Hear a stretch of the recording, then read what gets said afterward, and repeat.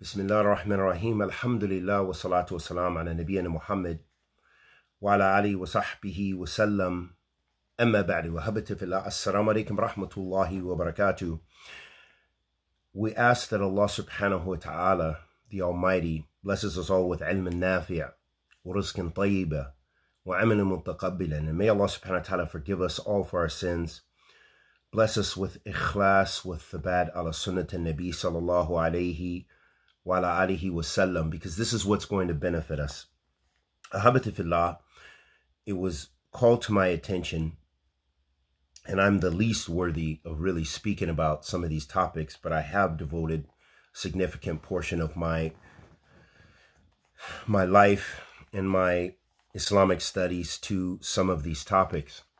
So it was brought to me by some of our fudala, the statements of a popular YouTuber, which this is kind of the new trend, is we have so many social media influencers speaking about Islam.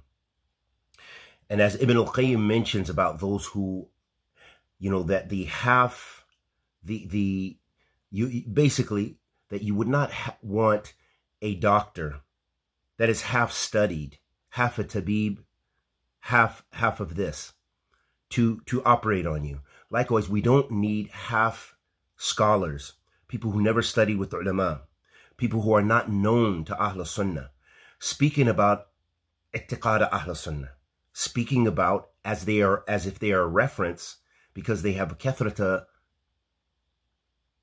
mutabi'un, they have so many followers, then feel they have license to speak about major masail fi din. These are not light issues, and I wouldn't even begin to be speaking about these issues if I didn't feel that there was some sort of obligation upon myself to share the studies and the works that I have done and come across in regards to this very, very important, sensitive topic. And ahabati fillah, we have to realize that this is one of the great fitnas and trials of this time.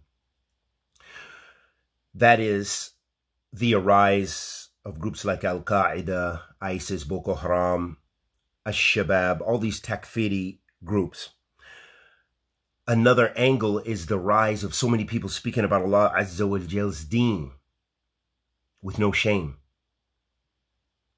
They take and adhere to that which is shadh, aqwal, statements that you might even have from an imam of the sunnah in the past, or a'immat sunnah from the past. But as we'll see during the course of our discussion, that is not what you call in Islam a hujjah. And it is not befitting for the talib al-ilm, the student of knowledge, or the tawalib al-ilm, the small, minuscule student of knowledge, to bring up these kind of issues and be a source of fawda. And we're going to show you why that these people are not from Ahl Sunnati wal Jama'ah. هذا ليس من منهج أهل السنة أبدا. It has nothing to do with the Mathab of the Salaf, ever, never, these kind of statements. For example, the person who says, well, Ibn Hazm said, music is okay, or certain types of music. We call this, that this person is following a qawl which is shadh, meaning no one else accepted it. And it is it's not even a valid opinion, really, when it goes to the nusus. Because we're ordered as Muslims to follow what? Kitab wa Sunnah. And as the scholars mention, what are the maratib al-dalil? The scholars mention the masadr al-Islam, or the master of Islam, the source of Islam is the Quran, is the Sunnah, is the ijma'. And the ijma' even has some variations interpretation of what we mean by ijma', the consensus. But we were referring to, as many of the Salaf did, the ijma' of the Sahaba, radiyallahu ta'ala anhum ajma'in.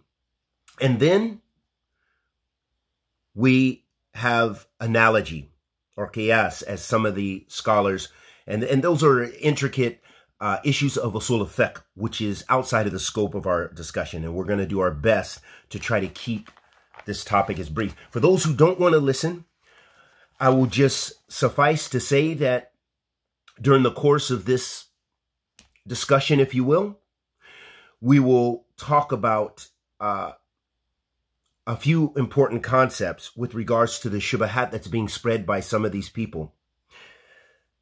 And in general, what we find is people who speak about these issues and bring up topics and try to wiggle through important usul al-i'tiqad, because this is the foundation principle. This is why you find this in the books of creed, this issue of rebelling against the leader.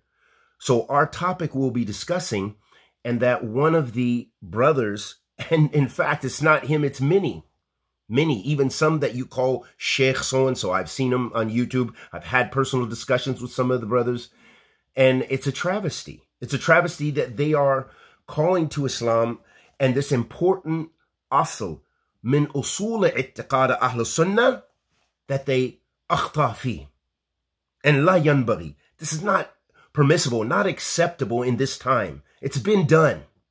The ulama sunnah throughout time have dealt with this issue. Khalas, la yajuz, abadan. It's not permissible ever, and I'm saying this with all certainty, based on the Quran and Sunnah. Okay? And how many of the Salaf were ghayrihim and later who naqala ijma'an hada? They said ijma'. So we don't look to, even if we have examples, and we're going to deal with that in detail. So during the course of this talk, we'll talk about how some of the Salaf, yes, they rebelled. We call that ijtihad. And also we call that a khata, a mistake. Because it goes against the usul. It goes against the foundation. And it doesn't matter who says that. Even if he was a great imam of the sunnah, we preserve his honor and we rud his akhta. And we refute his mistakes. We, not meaning me, meaning the ulama of the sunnah throughout history. So for someone to come in this contemporary time and all of a sudden make this unknown people, social media people, 1,000-follower people on Facebook and all these other platforms, to then come and say and dig up things to cause doubt with the community, because that's all it is spreading a type of doubt. You can't have, there's no good in that, because man sabaqa bihadha qawl. That's one of the things we have to look at. Who preceded you in that statement? Not just in the position, but the way that you're articulated, especially in this time. In this time, the only people who preceded bringing up these kind of issues and bringing up the shadud, and this is from my studies, at least 4 to 10 years on this topic and others. I found 2 people in general. One of 2, perhaps 3. The first is the Khawarij, okay? I have direct nusus, maybe we'll introduce it. I don't, for the sake of time, actual statements of Abu Hamza Misri, because this is where at first I didn't even really have that much knowledge of history, and Abu Hamza Misri, a Takfiri, mentioned this. So it caused me to go back to the sources and go back to the scholars and ask them for clarification. The second type of person is also the progressive. I've also read this with my own, and it's in my PhD thesis, which bi'idhnillah ta'ala, hopefully will be published soon. The progressive, those people who literally some of them have nothing left of Islam but their name, because they go back to Bob Marley, and I'm not lying. Maybe I'll bring some of the quotes. Bob Dylan, for those who may or may not know Bob Dylan. Then they'll intermix Ali ibn Abi Talib radiallahu ta'ala and some, Sufi poets and others. They're all over. It doesn't matter you're a Muslim or not. You're a Buddhist, you're a monk. We just want wisdom. And those are divine inspirational sources. So they also make the claim. But their claim is different about rebelling against the leaders. They say that all of those, they basically negate Sahih Muslim and the authentic ahadith. So they don't even accept ahadith. So this is their wajh. So they just have kufr from the left, the right, up and down. And even behind their back, kufr is just engulfing them. They're immersed and drowning in kufr. And a destruction of the usul of Islam, you know. Then the third category of person that I've witnessed are those people who may have, in general, the i'tiqad of Ahl Sunna, but perhaps, I don't know if it's the scholars that they studied with or they didn't study with scholars, but it's almost they negate everything, you know. They have sometimes prejudice, especially against Saudi ulama, Yemeni ulama, and others. I don't know where they come up with this, but we can go around the globe. Somali, Indonesian, Ethiopian, scholars, you know, of course, Saudi, Yemen. It doesn't matter. You can go anywhere. That I'm talking about from Ahl Sunnah, you will never hear this kind of statements. Algeria, you will never hear this from scholars of Ahl Sunnah. The last doubt that I hope that we're able to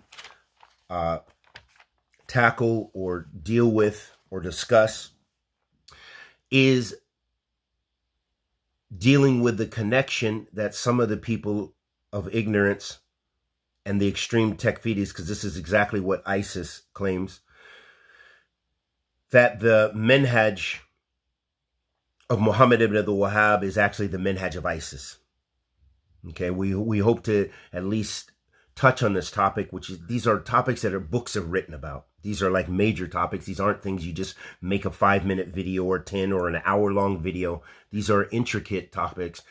And I'm going to do the best that I can to try to deliver some justice to the topic. But I know there will be no justice to the topic, but we'll just at least touch on it and try to give somewhat of a khalasat al-qawl.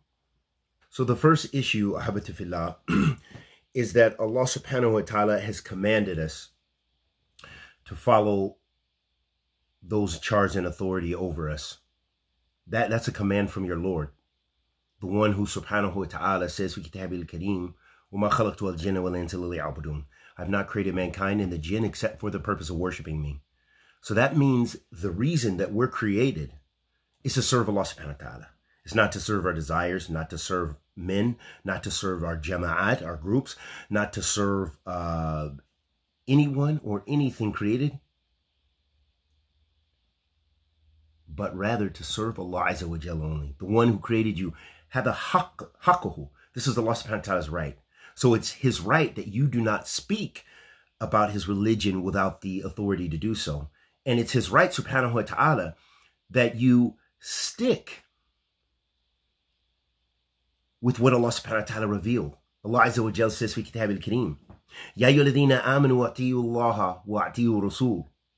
وَأُولِي الْأَمْرِ مِنْكُمْ فَإِنْ تَنَازَعْتُمْ فِي شَيْءٍ فَرُدُّوهُ إِلَى اللَّهِ وَرَسُولِهِ إِنْ كُنْتُمْ تُؤْمِنُونَ بِاللَّهِ وَالْيَوْمِ الْآخِرِ ذَلِكَ خَيْرٌ وَأَحْسَنُ تَأْوِيلًا. وَأَحْسَنُ تَأْوِيلًا. Allah Azza wa Jalla says, في كتابه الكريم, the one who we're ordered to follow and worship totally. And we're going to get to that with regards to this ayah. So Allah subhanahu wa ta'ala says, Ya ayyuhalladhina amanu ati'u Allah wa ati'u rasul. O you who believe, obey Allah and obey his messenger. I don't think we don't have a disagreement, even with those people who negate the sunnah and those progressives that we mentioned. We don't disagree, at least lafdhiyan, as far as on our tongue. As far as our practice, absolutely we differ. And this is the difference between Ahl Sunnah and Ahl Bid'ah. And along with Ahl Bid'ah, I'm talking about also, we're going to include Ahl Shadh, Ahl Shadud, the people who take these really strange viewpoints that may have been a fiqh principle. Okay? For example, to take the opinion that even some of the great imams, a few, well, Ibn Hazm, and one of the four fuqaha, and I can't recall if it's Imam Shafi'i or Imam Malik, who says that you can see, rahimahumullah jami'an, a woman, when, you know, to see ماذا ظهر منها, or what is, when you want to propose to a woman, you can see her naked even. If that's what it's going to take you to entice you to marriage. We call that a qawl shadh. We call that a opinion which is not to be considered. It's not even a recognizable opinion. It absolutely is, although even if a great Imam of the Sunnah said it, it is not, it goes against what we're ordered to follow. This is we can't even really hardly even call it a minority opinion, but there's probably a better way to articulate shadh, but I think the general meaning has been conveyed. So that means we are ordered to follow, obey Allah and His Messenger, as Allah subhanahu wa ta'ala said in the ayat, Ya ayyuhalladhina amanu, ati'u Allah wa ati'u Rasul. Obey Allah and obey His Messenger. Sallallahu alayhi wa alayhi wa sallam. That's what you're ordered to do as a Muslim. Okay? That also means, ahabatifillah, that that's our master of the faith. Because we have so many other nusus, and that's what the Muslims understand. The ulama of all the madhahib, they understand this. Even the people of Ahl Bidah, mostly, they generally understand that. They understand that. They will even make that in claim, at least as far as lefdian on their tongue and so forth. It depends on how extreme they are and so forth. But everyone understands that we go back to the Quran and the Sunnah. The extreme Sufis that worship the graves, make tawaf around the graves, they say, yeah, we're Ahl Sunnati wal Jama'ah. You'll see that. That's what they claim. And you'll see that from the extreme Khawarij and Takfiris. Yeah, we're Ahl Sunnati wal Jama'ah. You'll also see that from the people, the followers of the Mathab of the Salaf, the Salafiyun in this contemporary time. They say we're Ahl Sunnah. And they are Ahl Sunnah. But that's another story. So, we're ordered to follow Allah and His Messenger, sallallahu alaihi wasallam. That's the masdar of the religion. That goes back to the masdar of the faith that we mentioned. We said Kitab, the Sunnah, and the Ijma', the consensus. And we're going to talk about that shortly. And then, as some of the ulama, they mention, and then Qiyas being the fourth, Maratib Dalil. These are levels of evidence. So that means we do not take as evidence, we don't take as evidence for our religion. Now, of course, there's ijtihad. We're not closing that door. But we don't go and take the ijtihadat of an imam or a'imma.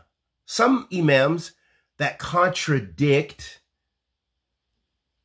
that masadir, that foundation, which means the Quran, the Sunnah, and the understanding of the Salaf. Because some will say, yeah, we know that you shouldn't make khuruj, but we have some great imams, they made khuruj. This is exactly what Abu Hamza said, the takfiri. And this is what other people say too, who may or may not be takfiri.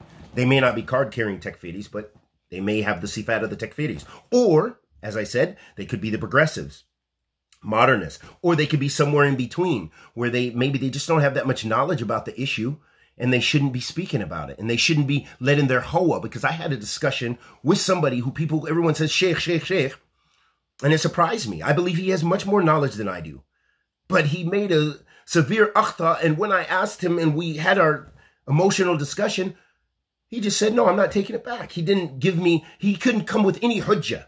He gave me no hujjah, and I gave him a plethora of dalil, min kitab, min sunnah, min fahm salaf, and he didn't give me any hujjah. So a lot of times it's hawa. So they might be, I don't know where a person like that fits in, but it just goes to show you, as the Prophet ﷺ said, افترقت اليهود على 71 فرقة, افترقت النصارى على 72 فرقة, وستفترق هذه الأمة على 73 فرقة, كلها في النار الواحدة. The Prophet ﷺ said the Jews break into 71 sects, Christians 72 sects, my ummah into 73 sects, all of them in the fire, illa wahida, except one. Qil, man hiya ya Rasulullah. So the Sahaba radiallahu ta'ala anhum ajma'in that were present, they said, who are they ya Rasulullah? He said, those are upon what I'm upon and what my companions are upon. That shows us that we have to follow the sunnah of the Prophet ﷺ, and it shows us that the ummah of Muhammad ﷺ would divide into groups and sects. They might not all be card-carrying members, but they will still have the sifat of Ahl Bid'ah from other groups and sects. So you don't have to be a card-carrying member of, for example, the Jama'at of Ikhwan Muslimin, but maybe you have an Ikhwani minhaj. Your methodology of understanding Islam or how you practice and implement da'wah is Ikhwani. Okay? And so on and so forth. So going back to this important nas, another thing I want to derive from that hadith, which is very important because it relates to our discussion, is that also we see that, and this is what Shaykh al-Islam ibn Taymiyyah mentions in regard to this hadith, the hadith of iftiraq, the splitting, that this is where the name of what is known as the saved sect, the Firqat al-Najiyah, okay? That those are one of the legitimate names that Ahl Sunnati wal Jama'ah has called themselves throughout history. Whether they called themselves Ahl Sunnati wal Jama'ah, whether they were referred to the Salaf as-Salih, those first three generations, whether they were referred to as Ahl Hadith or Ahl Athar, and in contemporary times, a lot of our scholars refer to themselves and Ahl Sunnah as the Salafiyun, okay, or Salafi or what have you. All of those names differ from the people of Bid'ah. How can you say such a bold claim? I say such a bold claim because when we look at those other jama'at, for example, Ashari, Maturidiyah, let's just take those two, or Jahmiyyah, they go back to their imam. Jahmiyyah is who? Jahm ibn Safwan, okay? Asharis go back to who? Imam Abu Hassan al-Ashari. Maturidiyya go back to who? Abu Mansur al-Maturidi. They go back to that group. Even the people who adhere to those groups, especially the latter two, they will actually say, yes, we are Ashari with pride. Why would you not call yourself Umar ibn al-Khattabi or Abu Bakri or Siddiqi? Because you were going back to Abu Bakr as-Siddiq, who was afdal minhum bi kathir. You can't compare. The Sahaba to Rasul sallallahu alayhi wa sallam radiyallahu ta'ala majma'in, and their madhab is the madhab of the Salaf. The Sahaba radiyallahu ta'ala majma'in are the ru'us salaf. They're the heads of the Salaf. You say you want to follow the Salaf, it means, and the consensus, we're talking about the Sahaba radiyallahu ta'ala majma'in, then those who follow them. Allah subhanahu wa ta'ala says في كتاب الكريم وسابقون الأولون من المهاجرين والأنصار والذين اتبعهم بإحسان. Allah Azza wa Jal. And then Allah subhanahu wa ta'ala mentions that He's pleased with them and they are pleased with Him. That's Ahl Sunnati wal Jama'ah. That's the minhaj of the Salaf. So Allah subhanahu wa ta'ala said, السابقون الأولون من المهاجرين والأنصار. He said, those who preceded, from the earliest group, meaning the Sahaba radiyallahu ta'ala majma'in, especially in this ummah, min al-muhajirin wal-ansar. So there he gets it's muqayyad now. Allah subhanahu wa ta'ala is telling us exactly who He's talking about from the Sabiqun. Al-muhajirin wal-ansar. Who are the muhajirin wal-ansar? Those who made hijrah from Mecca to Medina. This is going to be a long sitting, I see already. I'm sorry. And then those who met, Ahl Medina, who accepted them. وَكُلُّهُم مِّنَ صَحَابَةِ رَسُولِ صَلَّى اللَّهُ عَلَيْهِ وسلم رضي الله تعالى عنهم أجمعين. And that's a rad al Shia, Rafida وغيرهم. رضي الله تعالى عنهم. Allah subhanahu wa ta'ala then says, وَالَّذِينَ اتَّبَعُهُم بِإِحْسَانٍ. And those who followed them in ihsan. So that's what this is giving us what our religion is based on. I have to establish this. I'm sorry, because this is so relevant to what we're going to talk about. You can't just cut into this. It has to have this. I have to lead you into this because you're going to need to see when you're dealing with shubahat, because those are doubtful things. The guy sounds so articulate, this youngster who is talking a lot of stuff. He sounded so nice. I think he's an Arab kid because you could tell by his language, it seems to me. I don't know if he studied. Hopefully so, because I wouldn't want to be speaking about major Messiah like that, and I didn't study Islam. I didn't sit at the feet of the scholars, because what he's saying is not like anything I've heard from any of the Mashayikh Ahl Sunnah. And like I said, I've met Mashayikh from all of those places I mentioned before, whether that be various countries. So many in Yemen, I sat under their beards. Never heard anything that even approached this. And they're not scholars for dollars or government. They don't have any money. And Yemen was supposedly a semi-democratic society, so everybody could speak. Even the Takfiris had a lot of power at one point because the government is a weak central government. So they're not scholars under their control. And they had the same madhab of our imams of the Sunnah in Saudi Arabia, and our Imam Al-Albani, and all of our ulama Sunnah in this time, ومن قبل. Hadithan wa Qadimin wa Hadith, in the past up to now. Okay?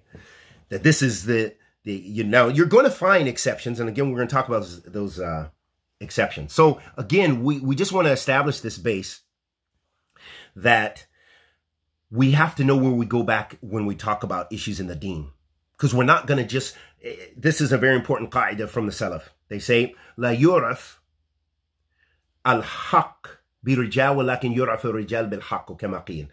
They say, which means, and you'll find it articulated in different ways in some of the classical books as well as the contemporary books, maybe if they're paraphrasing it or what have you, which means that the truth is not known by men. Think about that. We don't say Sheikh so-and-so said, that's like a hukm shar'i, and that is the, it's wajib for you, and you must follow it, and, he made a fatwa on this, it's wahi. La, it's not a nas. That is not nusus. That is not what's called dalil in Islam. The fuqaha,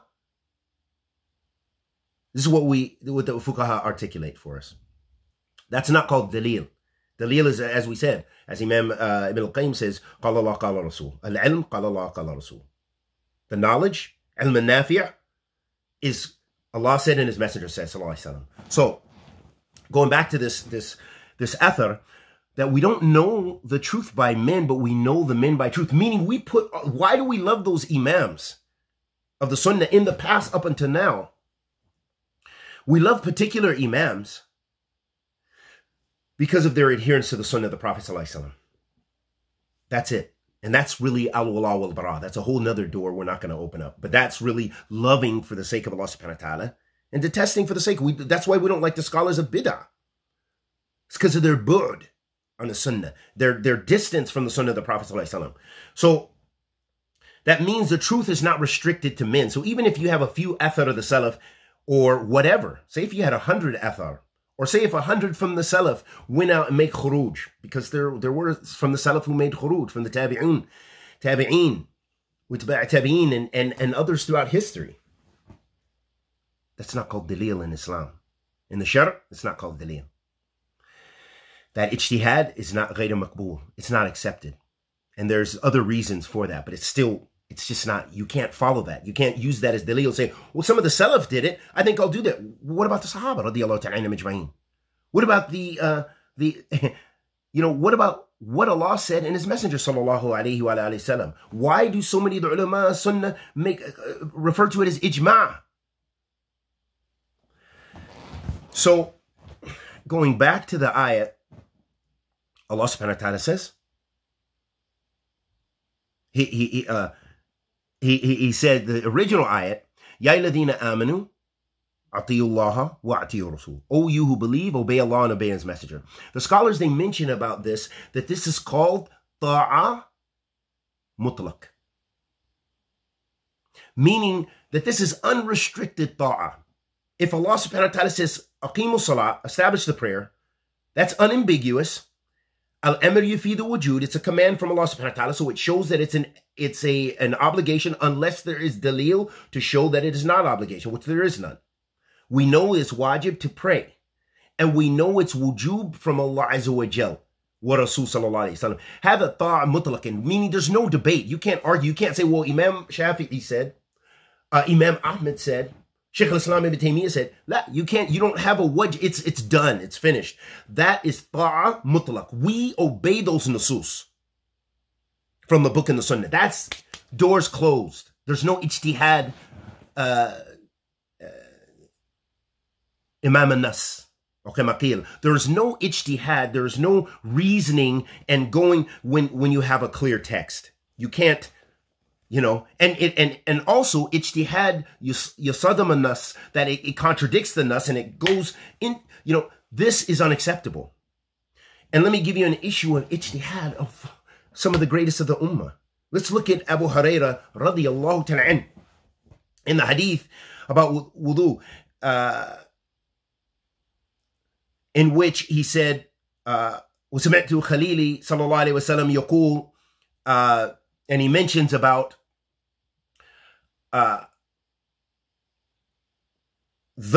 making wudu.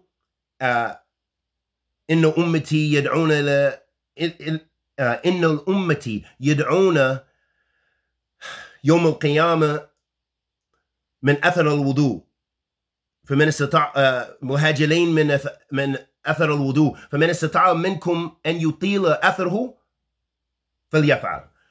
So Abu Hurairah radiallahu ta'ala anhu mentions this hadith, Rasulullah sallallahu alayhi wa sallam, he narrates this, in which the Prophet sallallahu alayhi wa sallam said to him that verily my ummah will be raised up by in the signs of light from the places of wudu in which they think. So for example, your face and your hands and your arms.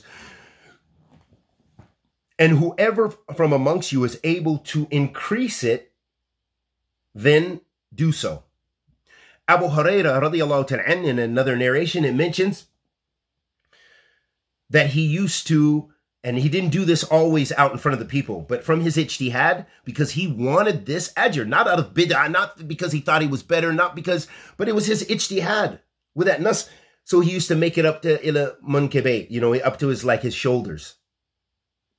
From his ijtihad. Do we follow that? No. Because we don't have any dalil for that being, but the scholars, they have discussion about that. But regardless of that, the point is we go with the nusus. All the nusus that show where the Prophet ﷺ stopped his wudu, and, you know, from the book and the sunnah. So then Allah subhanahu wa ta'ala says in that ayat, so Ya alladhina amanu, ati'u Allah wa ati'u Rasul. So if you're from the people of belief, you obey Allah and obey His messenger. And then he said, Ya alladhina amanu, ati'u Allah wa ati'u Rasul, wa ulil amri minkum, fa in tanaza'tum fi shay'in farudduhu ila Allah wa Rasulih. Right. Allah Azza wa Jal here is saying, obey Allah and obey His messenger, and those charged in authority from amongst you. This is the leader, and the scholars mention it's the leaders and the ulama. And then he subhanahu wa ta'ala says, فَإِن تَنَزَعْتُمْ فِي شَيْءٍ فَرُدُّوهُ إِلَى اللَّهِ وَرَسُولِهِ. The fact that we have we tanazi'u, that we're having this discussion and we're having a difference, we have to return it back to Allah and His messenger. Sallallahu Alaihi Wasallam. So you understand the logic. It's going back to Allah wa Rasul. It's going back to the Quran and the Sunnah. That's the asl of the deen. So if the Prophet ﷺ didn't give you any excuses to rebel unless it's open kufr, then you need to stop there and keep silent. And look how the Salaf, amuman, yani, and also there's ijma', kathir minhum naqla ijma', and we're going to talk about how that, you know, there's a development in that process. Keep silent. It's not difficult. So when we look at that part of the ayah, Allah subhanahu wa ta'ala says, وَأَتِي رُسُولُ وَأُولِي الْأَمْرِ مِنْكُمْ, and those charged in authority over you, the scholars mention that is ta'a muqayyad. That means that is restricted ta'a. It is restricted to what? To the leader's obedience to Allah and His messenger, sallallahu alaihi wasallam. So Allah Rasul, sallallahu alaihi wa alihi wasallam, there's no discussion about obedience to them. Khalas. This is what Islam is. We obey Allah and His messenger unrestrictedly, or what do we say? When you say you have love for someone, unconditionally. We have unconditional obedience to Allah and His messenger. As far as the leaders and the ulama, that obedience to them is restricted. It's mushtarat, you know, it has a condition. And what's that condition? Is that it is in accordance with Allah wa Rasul sallallahu alaihi wasallam. And if it is not, for the sake of keeping the discussion a little bit shorter, is that we don't obey them in that command of disobedience. And this is where we differ with the Takfiris and the Khawarij. The Takfiris and the Khawarij will say, hey, we like those same texts, but we understand it to mean that no longer do we have to be obedient to the ruler. The ruler said, drink alcohol. That's disobedience to Allah. We're no longer going to obey him in anything. So they negate all the ta'at. That's a khata. That's what the Ahl Bid'ah and Ahl the Takfir, the people of Khawarij and so forth. Ahl Sunnah says, la. We say don't obey him in that command of disobedience. But still you have to obey him. He's still, as long as he is still a Muslim.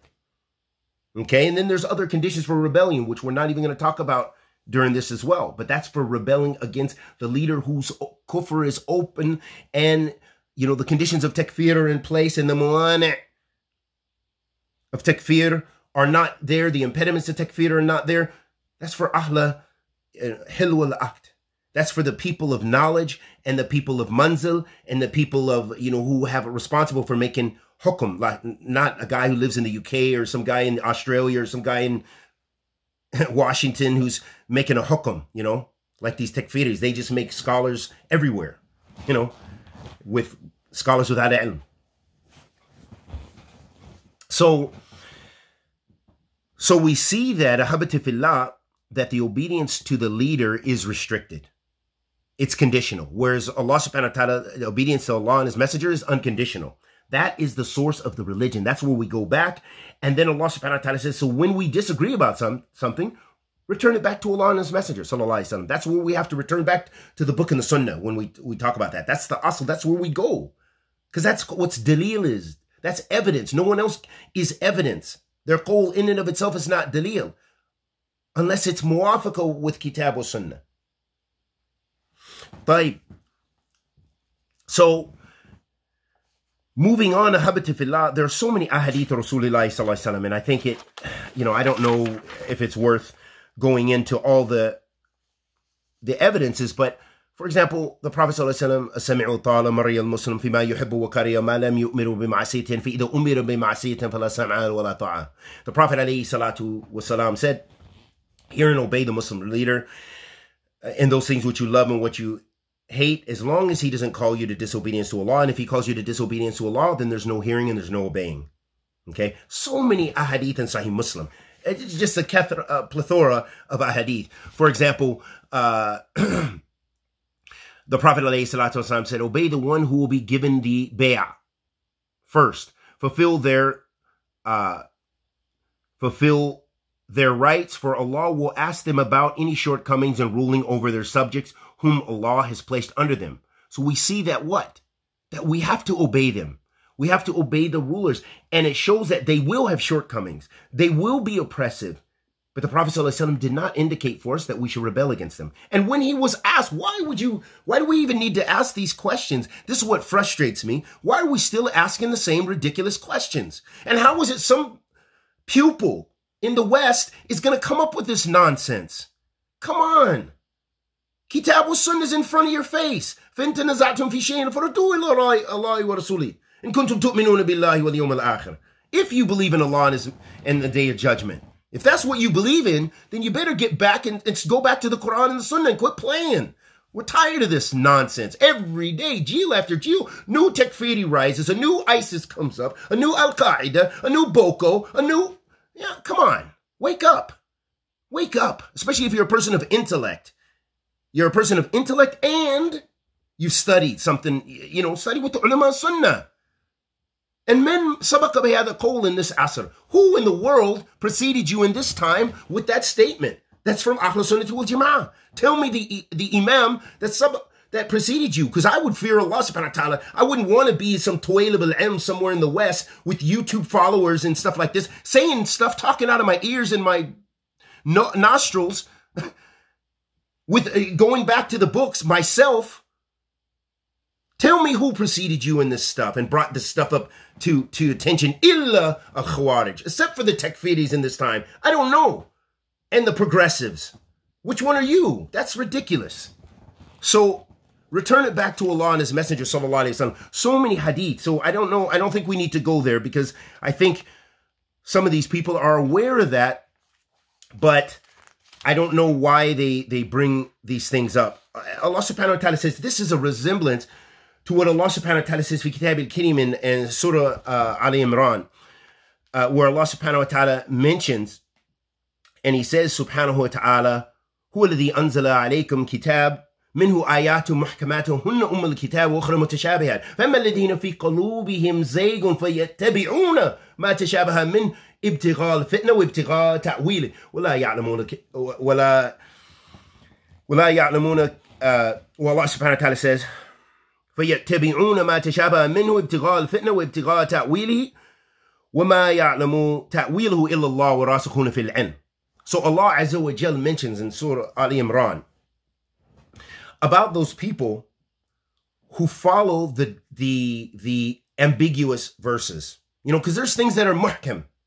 And really, when you have a consensus of Ahl Sunnah about these issues, you know, you find it all in the the books of creed, and that this has become a foundation principle of Ahl Sunnati wal Jama'ah. And the ayats are there muhkam. Then the mas'ala is muhkam.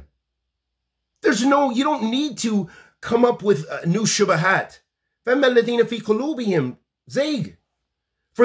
Except for those who's in their hearts is a disease. They're misguided. They're deviant. فَيَتَّبِعُونَ مَا تَشَابَهَ مِنْهُ. They follow that which is unambiguous. They look for a way out. They look for a way to revive the mas'ala. Now, if you're doing it from a point of ilm, you shouldn't be doing it on social media. You should be doing that in a paper, academic paper, discussing it, and then showing what Ahl Sunnah is upon. And not talking about the scholars of Ahl Sunnah, and not belittling Muhammad ibn Abdul Wahaab and saying that he's a takfiri, or saying that he's the father of ISIS and all this other nonsense. That's exactly what the disbelievers say. But then they go further and they say Muhammad sallallahu alaihi wasallam is the father of ISIS. This is what they say. So you're steps behind them. They just go to the level of kufr. You just go to the level of bid'ah. So what's important, Ahabati fillah, also, when we're talking about the muhkamat and we're talking about the mutashabihat, well, muhkamat hunna wadihat fil ma'na. So when we talk about that which is muhkam in the book of Allah Azza wa Jal, we're talking about those verses which are clear in their meaning. And again, we gave an example. Waqimu salat. Allah says establish the salat. We don't have to speculate what salat is, although it might have a linguistic meaning which differs, but we don't really have to speculate. The ummah knows. The most jahil person who even makes tawaf around a grave, wa'iyadhin billah, he knows what it means to make salat. He knows the meaning. If I say you need to pray, he knows. He's not going to say, wow, which one is that? That's fasting, or is it praying? Is that washing my head? What should I? No, he knows what salat is. Okay, and it's clear. The ma'na is so clear. والمتشابهات ما يحتاج معه إلى رده إلى المحكم ليتبين معناه. This is so important. And it has a lot of relevance for us. So when we talk about the mutashabihat, that which is maybe ambiguous, meaning open to many meanings, an accurate definition of that, bi'idhnillah ta'ala, is that it is what requires, it is that which is necessary to return it to that which is muhkam. To clarify it, to clarify its meaning. So, meaning it, for example, when you have nusus, and this is relevant to our discussion in that we have text. For example, even this issue, it's very clear that we have to obey, Allah said, obey him and obey his message and those charged in authority from amongst you. So we don't need to really look beyond that. That's clear. I think we can all agree that, yeah, that's what we were supposed to do. We're supposed to obey them. And then we know that from that, and from the faham of the ulama and from other nusus, that is restricted. But we know that it's restricted because we've returned that now to other nusus, which clarified it. So nusus, they explain other nusus, meaning divine texts explain other divine texts. If something is general, it can be made... maybe it's specified and made restrictive or conditional from other text. And if we look at this issue of rebelling against the leader, which is very clear, and the scholars mention it as an asl min usula Ahl Sunnati wal Jama'ah, it's clear. So that means you have to search and run and hide and jump over fences and look and grab athar here and athar here from the Salaf in order to try to legitimize your wanting to rebel against a wicked leader. And then you giving it such a level, all these other tafsilat, which some of the ulama, we got to give you credit. Some of the ulama, they did in the past. And we have examples, yes, of the Salaf, meaning the Tabi'een and some of those later generations who rebelled. We have examples of great imams of Islam. But that doesn't mean it's correct, because it's not dalil. And as Hassan al-Basri mentioned, and many others, it would have been better, he mentioned about some of the, I didn't see any good in them ever. Some of the people wanted to make khuruj, and they did, and they were killed. That it's better to be patient. It's better to be patient. And that goes in accordance with the nusus. That's what we're concerned with. Not really get into a lot of philosophical debates and stuff. So I hope if you want to turn it off from here, you can, in order to preserve your time. And there are so many ahadith of Rasulullah sallallahu alayhi wa alihi wa sallam. For example, the Prophet ﷺ said, a rule of the Muslims is a shield for them.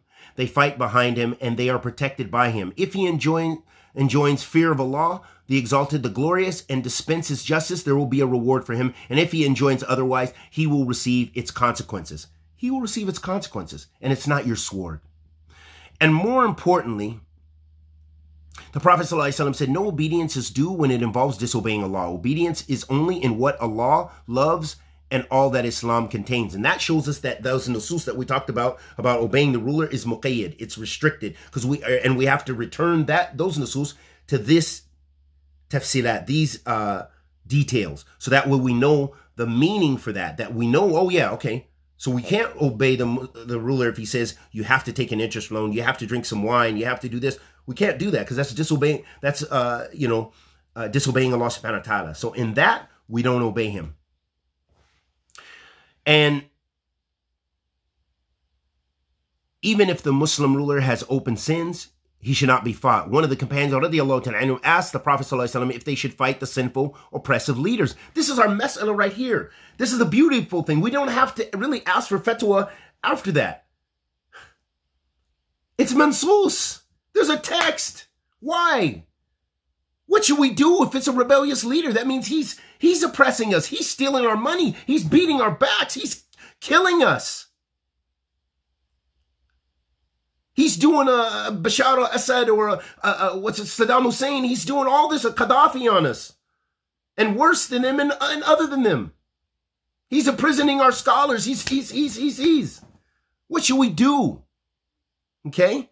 This Sahabi, radiallahu ta'ala, one of the companions, asked the Prophet ﷺ, should they fight the oppressive leaders by the sword? Violence. He replied, La, no. As long as they observe prayers. So it gives you the conditions. Why can't you go to his conditions? He's your Prophet, sallallahu alaihi wasallam, not Imam so-and-so and Imam so-and-so. Even if they have fadl, even if they're known for adhering to the Sunnah, as Imam Malik said, Kullu yukhti wa yusib illa sahib hada qabr. Everyone makes mistakes and it gets things correct, except the inhabitant of that grave, meaning the grave of the Prophet, sallallahu alaihi wasallam. So our Prophet said, no, as long as they observe the prayers, and if you notice your rulers doing a hateful thing, hate what they do, but never quit obeying them. SubhanAllah. Do you need anything after that? I don't understand why we need anything after that.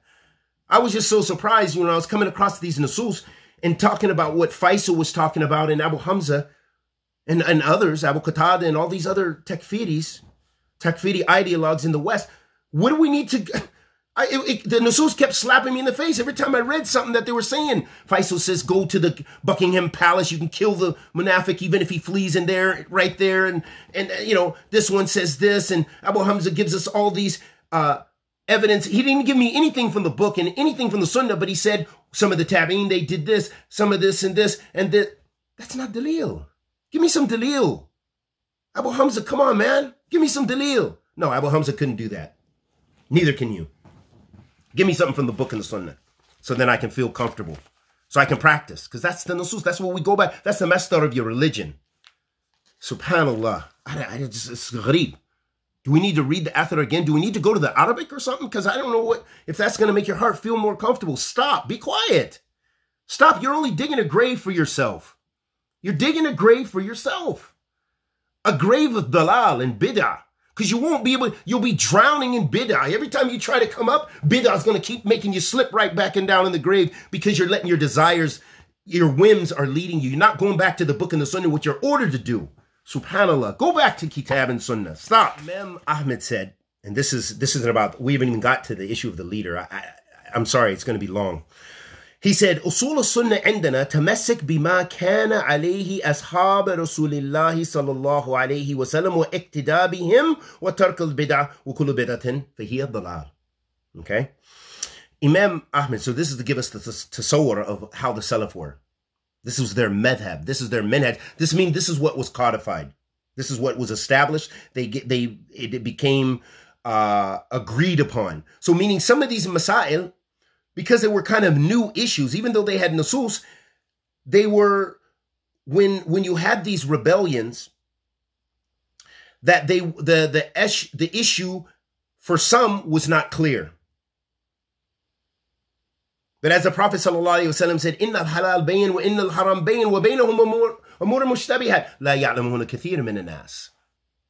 The Prophet ﷺ said the halal is clear, the haram is clear, and between them is issues which are unclear. And what did he say after that, which is so beautiful and relevant to what we're talking about? لَا يَعْلَمُهُنَّ كَثِيرٌ مِنَ النَّاسِ. He said, and not many of the people know. They don't know the hukum. Meaning that there are some who know the hukum. So meaning there was plenty of the Salaf who they were not. The Mu'jam Salaf, Aghlab Salaf, most of the Salaf were definitely far ba'id and were clear on that. But some were unclear. They made khuruj. Because that's a big thing. If someone's beating my back, slaughtering, oppressing, it's going to be hard. It's going to be very difficult to say, well, hear and obey the leader. And that doesn't negate that you have a right to gain your rights. But it's when you take these other nusus, okay, and I heard the young man made the mention in the istidlal for his khuruj by, that the one who defends his property is shaheed. Hada nas sahih. But hal hada istidlal sahih? Is that a appropriate application of the text that is sound? That you can now rebel against the leader because he's just went too far? If you kill 100 people, it's okay, but once you kill 101, now you can rebel? Where do you get this qiyud? Where is your evidence for restricting those divine texts? And when can you break from that divine text? Where do you get that from? We need to know that. You got some answers and some explaining to do.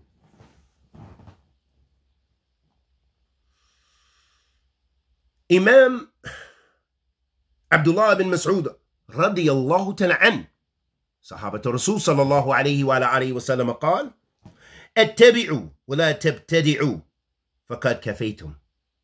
Subhanallah. Wallahi, that's minhaj. That's the minhaj of the Salaf right there. Listen to that. That's beautiful. اتبعوا ولا تبتدعوا فقد كفيتم. He, radiyallahu ta'ala anhu, said, اتبعوا ولا تبتدعوا. He said, follow. Subhanallah. Follow. Follow what? Follow the book and the sunnah. ولا تبتدعوا. Do not innovate. You don't need to go outside of that after that. Just follow the book and the sunnah. Stop. فَقَدْ كَفَيْتُمْ. Because that's sufficient for you. Wallahi, that right there is minhajiyah. Limadha. Because right there, that lays the foundation for all these issues of bid'ah. Look at this. Why do we have to have long, drawn-out debates with the Asharis? We just say, subhanallah, Ar-Rahman ala arsh istawa. Khalas. That's what we say. What do they got to say? Oh, and then we say, Ahl Sunnati wal Jama'ah says, Ar-Rahman ala arsh istawa. In a way that suits His Majesty. Okay, we might clarify like that because, so that way, only as a response to them. But before, it didn't need to be a response. The Sahaba didn't need to make a response to Tabi'in with Tabi'in. They didn't need to go into those issues. But the later generations and the people of Bid'ah and philosophy, they introduced new things, new speculations. Well, if you say He rose above the throne, you've made tashbih, made resemblance between the creation and others because you rise up out of your chair. No. We said, so then Ahl Sunnah response says, no, in a manner that suits his majesty. Meaning, we don't know the cave. And then we go back to the athar of Imam Malik. What is he saying? Al-istawa ma'lum, wa kayf majhul, wa su'al anhu bid'ah. He said, al-istawa, it's known. And the how is unknown, majhul. And asking about is a bid'ah. Subhanallah. Just stick with the nusus. That's what the point of these athar are, is sticking with the divine text, and that should suffice you. If you stuck with the usul of Ahl Sunnati wal Jama'ah, what Ahl Sunnah, Qadiman wa Hadithan are in agreement with, even if you had some, and so many a'immat Sunnah, Naql Ijma' and Hadha, so many of them, they said it's a Ijma' on this, you would be safe from the books you could return to. So I don't know, because you don't want to take from modern scholars. Maybe they're too influenced by their leaders, is what you say. This is exactly what the Sururis say, and exactly what the other Qutubis say, and this is exactly what a lot of the Takfiris say. So maybe you're not a card-carrying member, but you were so affected by a lot of these manahij, you need to go back to the book and the Sunnah. You need to just sit with some scholars. I don't know, maybe you did. I don't even know this guy. But it was brought to me, so I felt I had to at least try to address it to the best of my simple, weak ability. But I couldn't let it slide. I couldn't. Just go back. What did he say? اتبعوا ولا تبتدئوا فقد كفيتم. Follow. Don't innovate. Because they sufficed you. Or that will suffice you.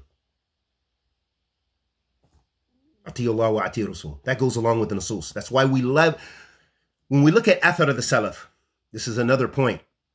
We're talking about athar of the Salaf, or you could say some of the Salaf did such and such, or so and so from the Salaf. That is not dalil.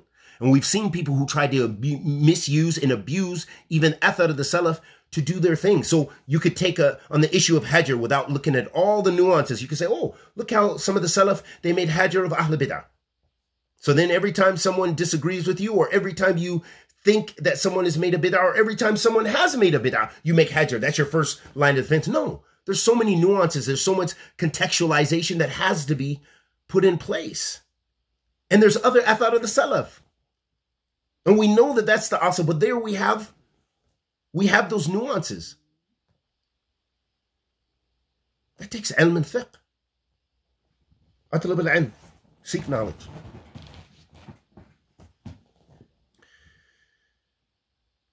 Imam al-Albani, he said, rahimahullah ta'ala, فَلَمْ نَجِدْ فِي كِتَابِ اللَّهِ وَسُنَّةِ الرَّسُولِ صلى الله عليه وسلم أثر وآثار صحابته إلا حث على اتباع وذم تكلف واختراع فمن اقتصر على هذه الآثار كان من المتبعين وكان أولاهم بهذا الاسم, meaning the ism of Ahl Sunnati wal Jama'ah. So he's talking about Ahl Sunnah, that we don't find in the book of Allah, in the Sunnah of the Messenger of Allah, and in the athar of the Sahaba, radiallahu ta'ala anhum ajma'in. And that was the point of mentioning that nas, because he said kitab wa sunnah, and he went to the asl of the Salaf, the ru'us salaf, which is the Sahaba radiallahu ta'ala anhum ajma'in. Do you see that from the Sahaba radiallahu ta'ala anhum ajma'in? And especially what they had consensus on, what they were, they were upon. So hopefully this far it's become clear what the Quran and the Sunnah say regarding this issue, and what some of the Salaf mention to give us an understanding. And the many kutub al-i'tiqad, for example, Sharh Sunnah, Barbahari, Sharh Sunnah, Imam Muzani, okay, both different madhabs, Shafi'i and Hanbali, Aqidat al-Tahawiyya, Hanafi, we can find the variant madhabs in the A'immat al-Sunnah. Imam al-Albani, Usul al-i'tiqad,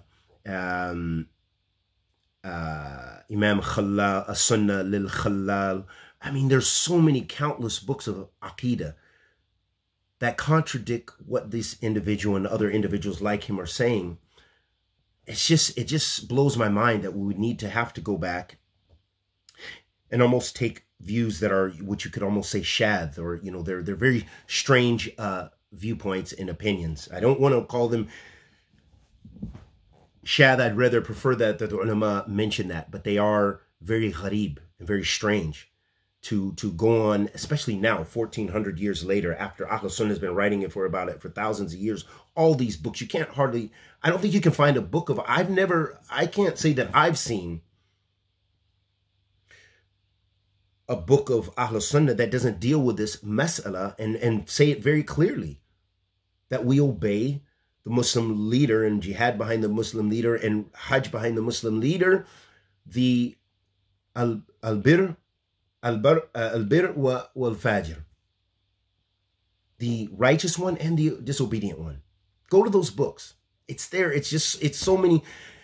And what it shows us is it shows that that's codified, that now it's been agreed upon, and it is an asl min usul al-i'tiqad. Why do you, even the more contemporary Imam Ibn al-Qayyim, Shaykh al-Islam Ibn Taymiyyah, subhanAllah, even I'm sure you'll find this in Imam al-Ghazali and others' books, even books of imams that had their tasawwuf and had their other issues.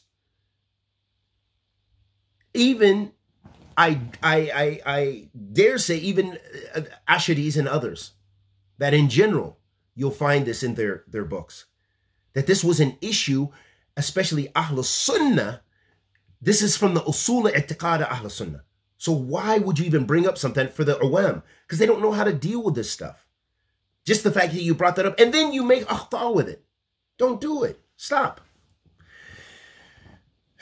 Al-Hafiz ibn Rajab rahimahullah ta'ala, he said, وَأَمَّا السَّمْعِ وَالطَّاعَةِ لِلْوَلَاةِ الْأُمُورِ ولاة الأمور المسلمين ففيها سعادة الدنيا وبها تنتظم مصالح العباد في معيشهم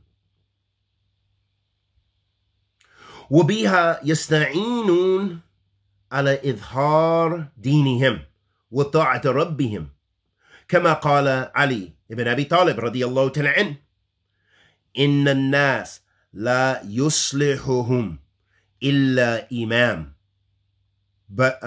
بر أو فاجر إن كان فاجرا عبد المؤمن فيه ربه وحمل الفاجر فيها إلى أجله. And that's only part of the statement of Ibn Rajab. But he says, as for hearing and obeying the leader of the Muslims, then this, and this is what you find in the books of the Salaf and why the scholars of Ahl Sunnah even now use these same arguments. They go to those who preceded them. Man sabaqa bihadha qawl, who preceded you in your statements? So the Imams, they had a precedence, they had a silsila going back to the Prophet ﷺ about this. But he said, as for obedience, hearing and obeying the Muslim authority, that in that is the happiness in the dunya, because this is your security, okay? And also the organization of the masalih, the even your rizq. This can include your wealth and the benefits and the good of the society. You know, things need to be organized in your society with regards to their living. And also, by hearing and obeying, that this allows for the propagation of the deen, meaning the signs of the religion can be exalted, they can be open, they become open. For example, look at Saudi Arabia. Let's go off the nas and look at what Saudi Arabia. Because they, and most of all the Muslim countries, you hear the adhan, even if some of them don't really establish the salat, but at least you hear the adhan, okay? So that would only come mostly in a Muslim land and by the security of the leader, allowing that and propagating that, establishing the prayer, the adhan, organizing the hajj, all of the umur, giving you peace and security so you can make hajj. and all the other affairs that, it's organized through the obedience to the Muslim leader. Now, if we were to listen to the takfiris, or as some want to talk about the bughat, or anyone who's rebelling and causing thawra and things like this, and their arguments, without going to their arguments, but if we were to listen to their conclusion, rebellion, this and that and the other, it's not good enough, let's overtake this, our leaders are in prison, our scholars are this and that, and blah, blah, blah, on and on and on, you would have nothing but fawda. You wouldn't even have the peace and security to seek knowledge, just to live, to go earn your living if you're going to those countries to live and stuff like this. Every time, subhanAllah, look at this so-called Arab Spring and otherwise. Tell me any of those countries that really have come out in a beneficial way after all of that rebellion. Some of them, they still can't begin to breathe and have a normal lifestyle. Look at Syria. What a travesty. Look at Yemen. Okay? And of course, there's other issues going on there. There's other conflicts. It's a plethora of conflicts, especially in Yemen, and a plethora of parties. The point is, how did they all start? And what, it was all by being dissatisfied with the leader, which rightfully they had the rights to. But it's how they articulated that. And then to go against rebelling against the authority. Okay? Now, Bashar al-Assad, okay, kafir. No problem. And others. But they didn't have the qudra. They didn't have the ability. So this is he's outside of the fold of our discussion when we talk about those who are not in the fold of Islam. But we're talking, and so that even that shows us that in general, that is not the way to establish khair, peace and security. And so this is some of the things that Imam Ibn Rajab is kind of making an ishara to. And there's so many ulama in the past, the fuqaha, who explain this and give you much better details. But again, we don't want to grow this bigger than it already is.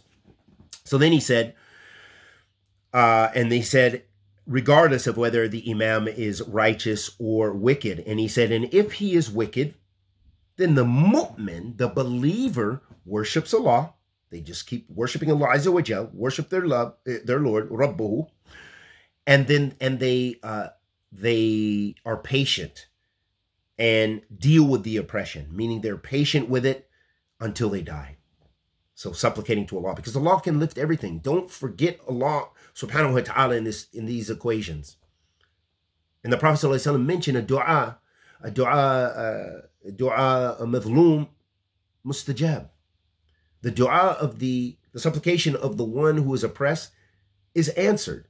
So it's very important. This is a minhaj thing. This is a methodological issue. That's why those who go against this methodological issue, then either they have left the methodology, meaning the madhab of the Salaf, or the minhaj of the Salaf, or they have made a mistake in this mas'ala. But it's such an important asl min usul i'tiqad Ahl Sunna wa minhaj Ahl Sunna. It's so important because it's in those books. It's as if the person didn't read the books and they just went around and picked and choose from other. They looked at all the istithna. You don't look, you go to the asl of the mas'ala. You go into that mas'ala and you deal with those issues, but you don't go to the exceptions. That's okay for the person, the talib al-ilm and the one who has knowledge or what have you, to look in that for the sake of bahth. But then for you to conclude and negate all of the scholarship of the contemporary imams. Who are you? I can honestly say, I don't even know you. Who are you to Imam Al-Albani? Can you even clean his finger? Could you have cleaned his fingernails when he was living? Probably not when it comes to knowledge. Now, that's an expression, but I don't think so. There's not that many people. I'm talking about even on that level, especially in the West. So, subhanAllah, why not keep silent? So in regards to that issue, and again, like I don't feel that I was able to give this justice at all. I don't have my books to really go into these masail, and they really need writing. It really needs to be like a real, really going into the issue. But hopefully at least became clear what really the madhab of the Salaf is, and that was the ghaya, that was the intent. And what I've noticed also, I see, because Dr. Qadi, may Allah subhanahu wa ta'ala guide us in him, I see in his evolution in Aqidah and evolution in Minhaj, no doubt in Minhaj. His Aqidah, he still refers to him as Ahl Athar. I don't know what that, or Athadian Creed. I don't know how you're Athadian Creed, but not Athadian Minhaj. I'm not really sure how that works. But for the sake of semantics and kind of looking at that, maybe there's a wajh that someone could be a Mubtadi'ah, but they have general Aqidah of Ahl Sunnah in some things. You know, al-asma'i wa sifat and other things in the usul of iman and things like this, but yet they just deviate with major masail. But no one, but you wouldn't say he's athari, mubtadi'ah. He's mubtadi'ah, khalas, he's a mubtadi'ah. He innovated in the religion of Allah subhanahu wa ta'ala. He yakhraj an al-madhab, an al-minhaj. He left the minhaj. And this seems to be what is the situation with our dear brother, and we hope that he can find light from Allah subhanahu wa ta'ala, because really, honestly, it's light from Allah subhanahu wa ta'ala. Hidayah, this is just, that's nur from Allah. I'm not saying that but I'm just thankful to have been introduced to the Mathab of the Salaf, and really the scholars of Ahl Sunnah. I'm so grateful to them, and to have met imams like Imam Muqbil, because you just saw how he was like he just embodied, he just practiced Islam. You know, he believed, and he was fervent on the Sunnah. And a famous statement of his, which is really sums up really the manhaj of Ahl Sunnah. He said, Da'wat Ahl Sunnah, da'watun min kitabillah ila kitabillah wa min sunnati Rasulillahi sallallahu alayhi wa ala alihi wa sallam ila sunnati Rasulillahi sallallahu alayhi wa ala alihi wa sallam. He said the da'wah of Ahl Sunnah is a da'wah from the book of Allah, meaning the Quran, to what? To the Quran. And from the Sunnah of the Messenger of Allah, sallallahu alayhi wa alihi wa sallam, to the Sunnah of the Messenger of Allah, sallallahu alayhi wa alihi wa sallam. Have the da'wah to Ahl Sunnah. So that symbolizes right there, that encapsulates the Mathab of the Salaf. Da'wah to Ahl Sunnah. Go back to the book and the Sunnah. And make sure your call is to the book and the Sunnah, not you and your group and your clique and your friends. And make sure it's not your whims. Kitab wa Sunnah. May Allah subhanahu wa ta'ala help us and guide us. The last issue I wanted to address, because like I said, I had some discussions with some people, some sheikhs and others in America, in the West, about this issue and their claim, and it really shocks me when these things come out. But I just feel like, I don't know. So I am giving you a little bit of my feelings and my opinion, but it's an assessment after looking at some of these issues for so many years. But I just really honestly feel there's a lot, you see a lot of the mistakes that we see in manhaj and stuff like that. I really believe it's a naqs in ilm, meaning someone could be really grounded in the language. They could have really grounded in fiqh. Because a lot of people, depending on where you go to study, you emphasize things. When you go to Saudi Arabia, especially, and Yemen as well, but I think Saudi is still on another level. Aqidah is really, there's just no room for, that's everywhere you go. They're teaching you Aqidah, and you're really going into a lot of masail and issues and the books of the Salaf, and you're reviving the Salaf, and you're going to those things which to deal with a lot of these masail. You're really getting, that majmul i'tiqad Ahl Sunnah. You're studying the general principles of Ahl Sunnah in so many masail that you'll find. For example, when I mentioned that, we're talking about those books, and then I guess I'm going to make a plug for Athari Institute. Those are some of the things we're going to study, books that are especially about certain things. For example, books that might emphasize al-asma'i wa sifat, or books that emphasize tawheed in general, or books that emphasize issues of iman, because this is how the Salaf were, depending on the issues in the time when they were writing and what they had to deal with as far as clarifying the Aqidah of Ahl Sunnah and dealing with Ahl Bid'ah and rebuking them and refuting them. They wrote their treatises based on that. So if there was issues of irja and issues of the Khawarij, they would write books about iman, like some of the earlies, like Al-Iman, some of those early texts about Iman. And then if they were dealing with the shubahat of al-asma'i wa sifat, they wrote about that. Ibn Khuzaymah's Kitab al-Tawheed, when he talked about Tawheed, it's talking about al-asma'i wa sifat. And when you look at other books like Aqidat al-Tahawiyah and other books, you're getting a more, you're dealing with Tawheed from, you're getting al-asma'i wa sifat, and you're getting also Tawheed al-Ibadah. Okay, you're getting some Tawheed al-Ibadah as well. And of course, Rububiyyah is implied there as well, obviously. And you see Shaykh al-Islam ibn Taymiyyah, his book is Mujmil as well, meaning it deals with many masail, the foundation of Ahl Sunnati wal Jama'ah. For example, the way Ahl Sunnah believes about Iman, the way Ahl Sunnah believes about the divine names and attributes of Allah subhanahu wa ta'ala, the way Ahl Sunnah believes about the Sahaba, the way Ahl Sunnah believes about takfir, the way Ahl Sunnah believes about the obedience to the Muslim authorities. Okay, and so you'll find those different texts that Ahl Sunnah they wrote. So moving back to this issue that we want to talk about very quickly, this last issue, and this is the claim that Muhammad ibn Wahabb, because this is what Dr. Qadi says, and this is what this youngster is kind of saying or says, and this is what others are saying. And what's unfortunate, you can see, I'm going to mention this, that you see in the adab, knowledge, manners do come with knowledge, and that's a shortcoming that we have and others, and because of our shortcomings in knowledge. But you see this a lot when people, they run out of things to say, so then they have to belittle people.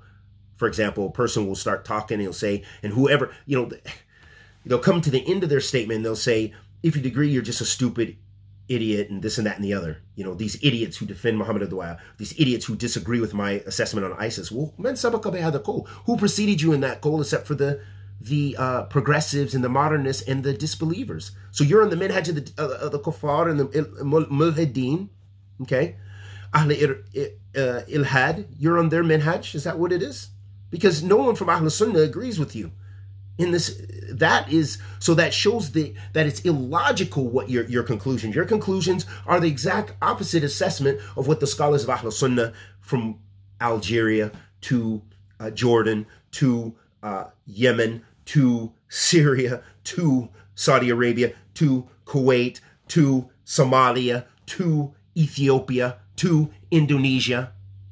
And honestly, most of those, if I haven't listened or read books from scholars in all those places, in Egypt as well, many of those places I've either met or studied with scholars from all those places. So I've heard from them, and I know what their i'tiqad is, and we see that this is codified in the text. Anyhow, the issue isn't really, the scholars have extensively written books refuting this shubha. And it's just amazing some guy in the West would come up with this, sort of. But again, I believe it shows a lack of knowledge in those issues. And to claim that Imam Muhammad ibn Wahabb, now no doubt ISIS did, that was some of their source text. They really extensively quoted from Muhammad ibn Wahabb and from the A'imma Dawah, what's known as the A'imma Dawah, meaning his successors, up until, Bin Baz or something like this. Rahimahumullah jami'an. And our Sheikh Abu Salah al-Afghani, he wrote, his PhD is a volume this big, refuting that, dealing with those doubts. I have it in my maktaba, when I'm far from my maktaba, unfortunately.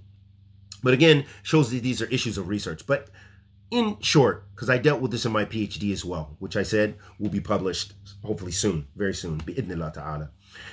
And what I found in my research is that no doubt they extensively quote from our sources, and where they differ. This is where they differ with Al-Qaeda. Okay, Al-Qaeda were takfiris. They're both takfiris. Al-Qaeda is more kutubis.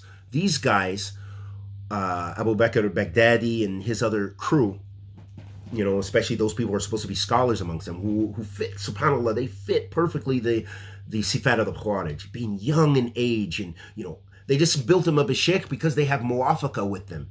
They were, maybe some of them studied something or whatever, but they graduated from Kulliyah Sharia somewhere, or this and that and the other. They had agreements with their takfiri ideology, so they're sheikh, allama. but you don't see any scholars that are known from Ahl Sunnah from amongst their ranks and supporting those people. And so you see that they quoted extensively from Muhammad ibn Wahaab, where's the Al-Qaeda and perhaps Boko Haram, not Boko Haram, maybe so much, Allahu Alam, I'm not really as familiar with their text and stuff, but I think they were kind of a branch somewhat more Al-Qaeda. You know, they were pre-ISIS, but then they also kind of, I think they made bay'ah to them. And Shabab also, you know, they had more of a Qutbist orientation. And that's why those guys fight each other and make takfir ba'dhum min ba'd, like the original Khawarij. They make takfir of each other. You differ with us. This is one of their conditions for takfir. Oh, you differ with us, and this is what the Azarika, some of the original Khawarij, were upon that as well. So anyhow, you see that ISIS did extensively quote from Muhammad ibn Wahaab. And other classical texts they took as fatwa. And one of the biggest issues with them was their contextualization, that they didn't contextualize anything. You know, they would just take these fatwa and they apply it to whatever they thought was, you know, there's just so much qiyas and really their reasoning. And they are a product of their political time. So basically, they took a lot of those texts out of context. Whereas Imam Muhammad ibn Wahaab and others, of course, takfir is from the religion of Islam. No one denied, well, you know, even the Sufis, you know, they're scholars and the scholarships of the path, the scholars of the path, whether they were Maturidiyya, whether they're Ashari or what have you, they all believe in takfir. They know that that's a principle of the religion, you know, but they, and they, you know, had principles you know, those principles and those usul and the criterion for takfir in place. So what you see is you see a violation anyhow. They did use his source text a lot, okay? But it's their conclusion. It's according to their explanation, according to their whims. You see just so many contradictions. They were so hardcore that sometimes that even they killed. This is all documented. And a lot of this I did research in their magazines. I went to their website, spent a lot of time, hours and hours and hours of study on their websites. Hours and hours. I still have many of their magazines. I collected that stuff. I watched their videos, watched their slaughtering of people in Yemen and their slaughtering of people in Syria. You know, we have some murtadeen. You wouldn't let them make tawbah. You just shot their heads off, you know.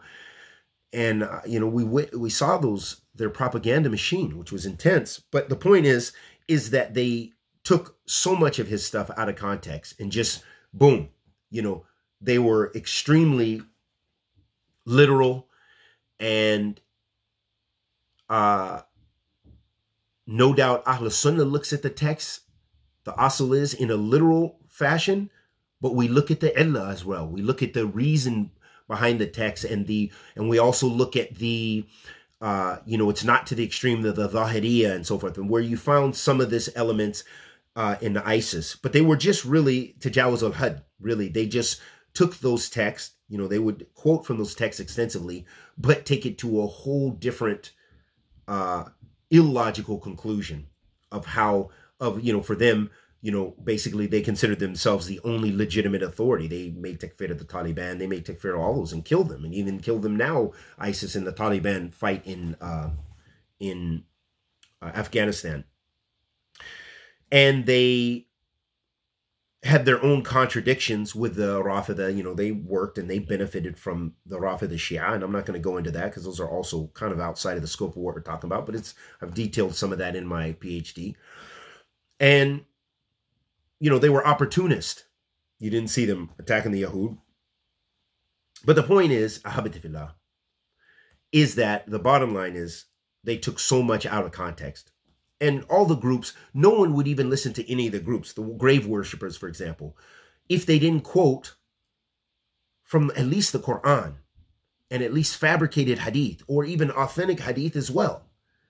You know, no one as a Muslim generally, except for now in these contemporary times with the Quraniyun and the modernists and stuff like this, but mostly everyone is going to give you some sort of text, but it's how they expound upon it. It's their decontextualization and not putting it in its proper context. And it's also how they make their ahkam you know, and their fatwa from those same texts. And even if they take some things from Ahl Sunnah, but it's how they make their conclusion and their extremism. So I think that's about the best that I can say without really going into details and looking at masail and stuff like this. And again, for more details, await for my PhD, bi'idhnillah ta'ala, which will be out, bi'idhnillah ta'ala, soon. We ask Allah Azza wa Jal, the Almighty, to accept our good and forgive our evil and protect us from kulli su' wa makruh. Anything I said that was correct was from Allah Azza wa Jal. Anything I said that was incorrect was surely from myself and the shaitan. And may Allah subhanahu wa ta'ala forgive us of our many sins and our many mistakes. Wa sallallahu wa sallam ala nabiyyina Muhammad.